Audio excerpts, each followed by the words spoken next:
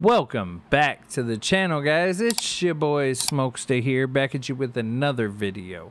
And today we are on Kel's new track 602 Raceway for the man Exhibit. Now, shout out to OG Steezus and the man Saucy, both co-founders of SSR. I appreciate y'all allowing me on the team. And this bike paint is absolutely amazing. It's by Prestige and it's the military KTM bike paint. It's phenomenal. Also, shout out to RC Designs for the gear, man. If you want the chain, become a member. Let's get into this track. Alright, so now we're up on the track, man. Now, I did a couple laps before recording this video. I freaking love that sign. I was trying to get a sign just like that for mine, but I ended up settling for the, like, start gate thing that I made. But I wanted something... Oh, look at that scrub. I wanted something like that for my track, so I'm gonna have to try to create something like that for my next track, something smaller. I absolutely love that.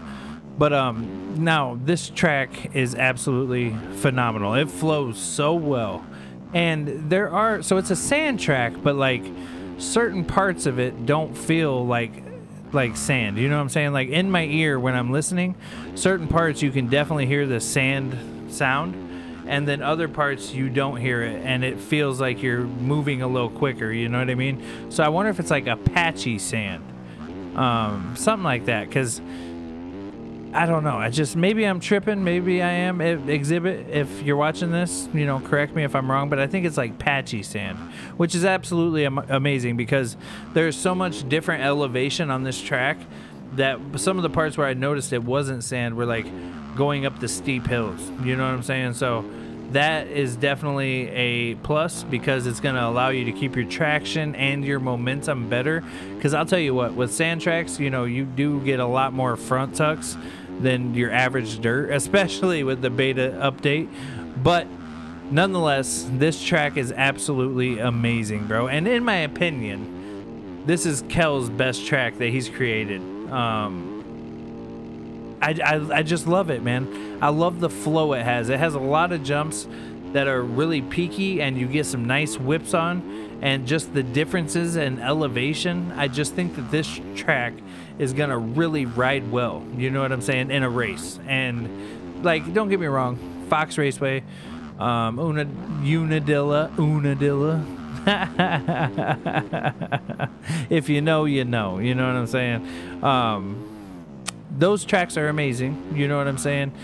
Same way as E Street and stuff like that. But just the entire, this track, like as a whole, from visuals to the riding to how I think it will race, this is the best track that he's made. And like I said, in my opinion. So you guys let me know in the comments what you think if you've ridden it. Don't just watch the video and comment, because you can watch a video and not know how the track actually rides if you ain't the one riding it. You know what I'm saying? So only comment if you've ridden it. Let me know if you think it's his best, because in my opinion, I think it is. But that's just me. Now this track comes out today on the MX Bike Shop. I believe Exhibit said it will be $1.50. It's absolutely worth $1.50. So you got to go get this, man. Now, I actually, we have a giveaway live right now for Steel Titty by Kevin Fuela. But as soon as that one's done, I'm going to put up another giveaway for this track. And I think what is it? I think Steel Titty giveaway ends tomorrow. It might end today. If it ends today, then I will put a giveaway up for this track starting Monday. That ends Thursday. So if you're not a part of the Discord, make sure you guys go join the Discord. That way you guys can get into that giveaway. But, I mean, the track's amazing. It rides absolutely... It just flows so well, you know what I'm saying? And all of the corners have multiple line choices in them. And you can get some serious speed going through here, man. Now, in the laps I was riding prior to recording the video, I recorded a 157. And then I did 2 laps before starting recording in this session, and 158 was my fastest, which is probably nowhere near what other people will get. But look at that, man. You can scrub the living hell out of that jump right there. But I think that a lot of you guys will get faster than a 158, faster than a 157. That's no problem. But I felt like it was pretty fast for me. You know what I mean? So now I did not. I was nervous yesterday because I thought that I missed the the outdoor races, but it turns out they're taking a 2-week break. So that just goes to show you how much I am not paying attention. I don't know how I missed that, man. I did not know they were taking a break. So I'm assuming because of that, we won't have an ARL outdoor track for, I believe, 3 weeks, right? Because they're waiting a week after to release it.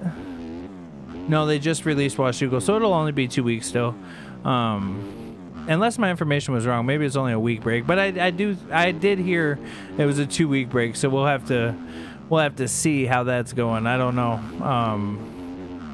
I thought we already took the break. I didn't know we took more than one break each season, so that's kind of crazy. But now this section right here, coming through here, bro, sticking to the inside is probably your best bet, because I stuck to the inside for the first couple laps, and then I kept drifting to the outside.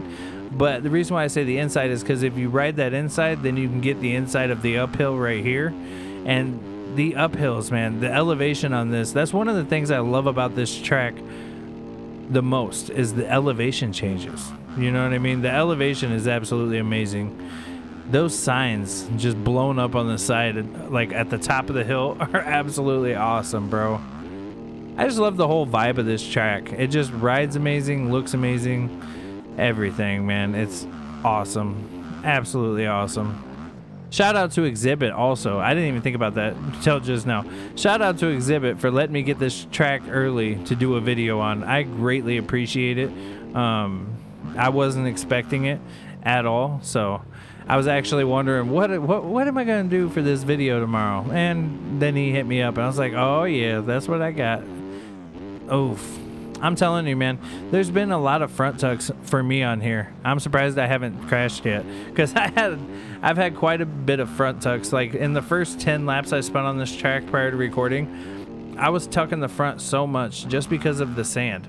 And I don't know if that's because of the new beta or what. It's probably a skill issue, but ever since the new beta, I've just been tucking the front so much, and it sucks because right before the beta was updated, I had all of that figured out. Like I had been front, oh my gosh, we got backwards right there.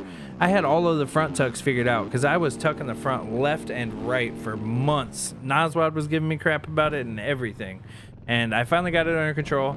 And then they released the beta, and now we're back to front tuck city.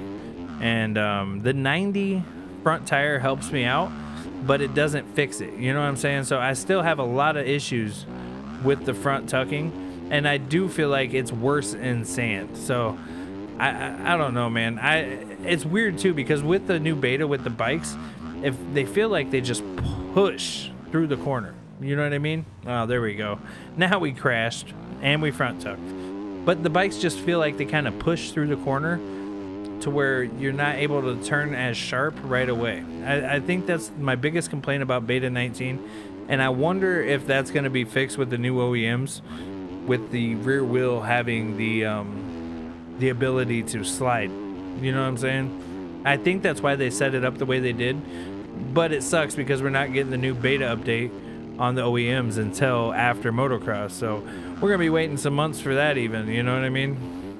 Also, I think that the super the Super Motocross playoffs, when they have the mixture tracks, that's gonna be absolutely crazy to ride on, man. And I wish they would release the betas before the end of Motocross. I know they don't want to because of like the points and everything like that, but I really wish they would, because I just think that it would help the game, you know what I mean? Especially for people like me that suck. I need it. I need the beta, bro. Give us the beta, and then just let all the people that are racing keep beta 18 OEMs until the end of the season, you know what I mean? Let them keep their bikes, and let us casual players get the new betas. Not gonna happen, but I'm just saying, you know, you never know. It's worth a shot. But yes, this is 602 Raceway by the Mankels for Exhibit, and I think it's definitely worth you guys going and picking up. Like I said, it will be releasing today on the MX Bike Shop for $1.50. And if you're not a part of the Discord, go join the Discord. We're going to start a giveaway on this track on Monday, running until Thursday. So if you want a chance at a copy of the track, definitely join the Discord. We'll give away 20 copies. And yeah, man, other than that, smash the like button on the video. Go check out Exhibit's YouTube channel if you have not yet. I'm sure most of you already have if you're watching me, because the dude has like 22,000 subs. But other than that, man, hit that sub button, and I'll catch y'all next time. Peace.